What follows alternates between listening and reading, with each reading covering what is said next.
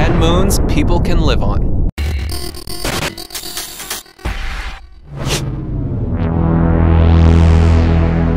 Number 10. Miranda. This happens to be the smallest out of the 5 large moons that revolve around Uranus, and the most probable choice to set up a human colony. The moon is known for having an abundance of fault cliffs that would aid in sheltering a colony, since there's no atmosphere and the moon's radioactive particles that are caused by its magnetosphere. Some of these fault cliffs are said to be deeper than the Grand Canyon, almost 12 times to be exact. Miranda is known for having large amounts of ice present, which could hold potential for liquid water located deep within the surface. There's also a very low center of gravity that if anyone were ever to fall into one of the faults, their fall would be delayed to minutes and might not even die.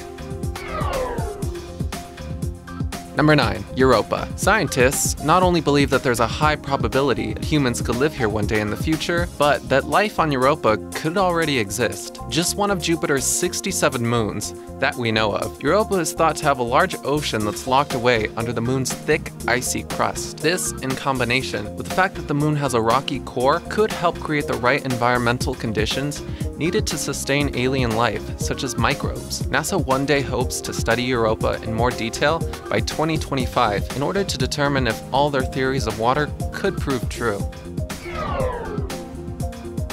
Number 8. Titan. Even though this moon of Saturn is located in the farther regions of the outer solar system, Titan is most likely one of the more suitable places for mankind and one of the many places scientists believe we should one day colonize. We would, however, need the assistance of special breathing equipment since Titan's atmosphere isn't able to sustain life, though we wouldn't be required to wear pressurized suits. The temperatures would reach around -290 degrees Fahrenheit, along with almost little to no sunlight, compared to the amount that we receive here on Earth. Lower levels of gravity would make walking described as a clumsy activity. The clouds on Titan would serve as protection from the elements, and though there is no water, there is an abundance of methane rivers and lakes that leads scientists to believe there could be presence of life that lives on methane instead of water.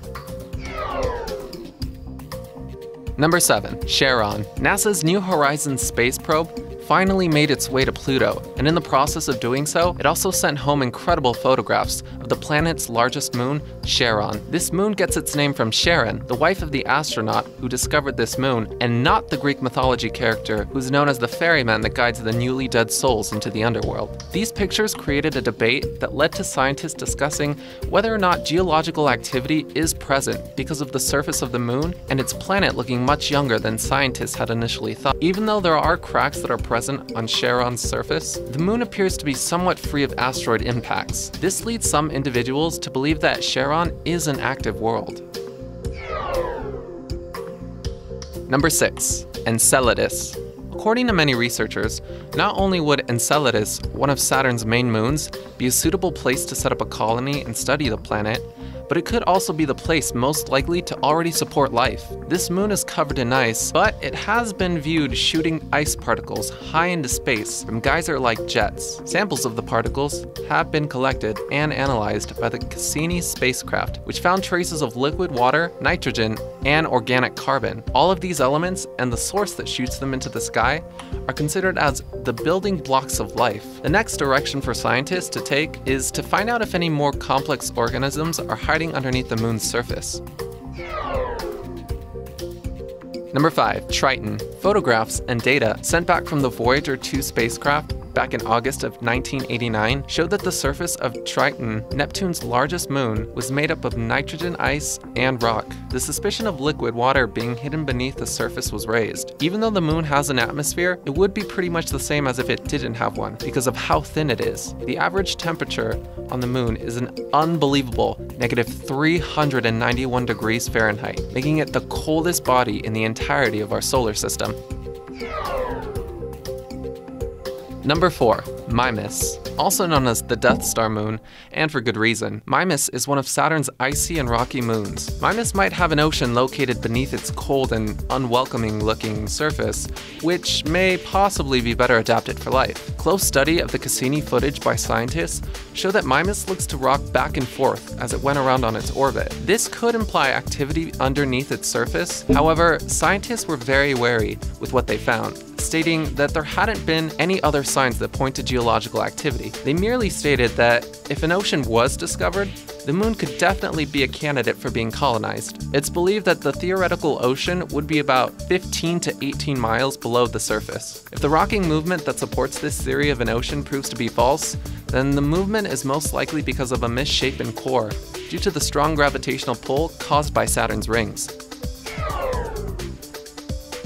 Number 3. Callisto. Exactly the same size as the planet Mercury, Callisto is Jupiter's second largest moon. It looks like it has a large liquid ocean hidden within its icy surface. The surface of Callisto mainly made up of craters and what are basically fields of ice. Callisto also has a relatively thin atmosphere consisting of carbon dioxide. Research that's already been performed has suggested that this atmosphere is being filled up again and again by carbon dioxide that is released from below the surface because it is too thin to stay in place. Collected data implies the chance that oxygen could also be actively present inside of the atmosphere, but there would need to be further tests to confirm if this theory holds true. Callisto is positioned in a safe enough space from Jupiter that the giant planet's radiation levels would be very mild.